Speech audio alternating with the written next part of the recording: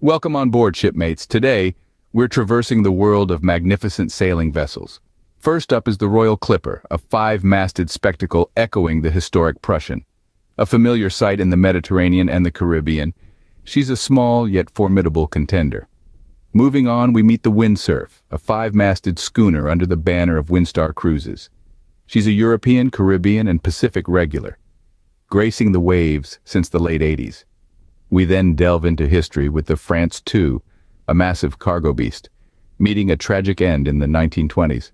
Fast forward to our current year, and we encounter the Golden Horizon, a contemporary twin of the France II, sailing under trade wind voyages.